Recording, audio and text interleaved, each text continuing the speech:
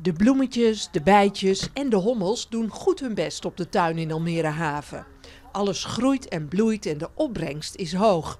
De ene na de andere kilo wordt momenteel geoogst. Maar eigenlijk is het te veel werk voor het kleine clubje vrijwilligers. Ik heb inderdaad extra handjes nodig. En ik heb er maar 2.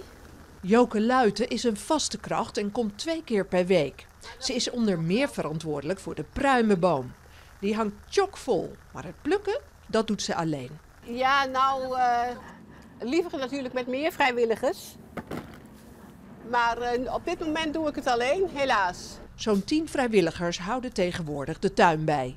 Vroeger was die club groter. We hadden vroeger wat meer mensen. Sommigen hebben ook een eigen tuintje op de kop getikt. Heel fijn, bleven wel helpen, maar op een goed moment ja, dan hebben ze ook andere bezigheden. Dus er zijn wat mensen afgevloeid, begreep ik. En daarnaast hebben dit jaar een aantal mensen toch wel privéomstandigheden, waardoor ze gewoon minder uren kunnen draaien. In de winter is het niet zo erg wanneer er wat minder mensen zijn. Maar in drukke periodes, zoals nu, ontstaan er problemen. Je hebt aan te planten, je hebt te oogsten nu in deze tijd. En het onkruid bijhouden. Nou, en dat is dan eigenlijk het laatste deel wat je doet. We hebben heel veel bonen. En dat is ook behoorlijk arbeidsintensief. Maar je kan wel elke 2 dagen langs de bonen om weer een nieuwe emmer vol te plukken.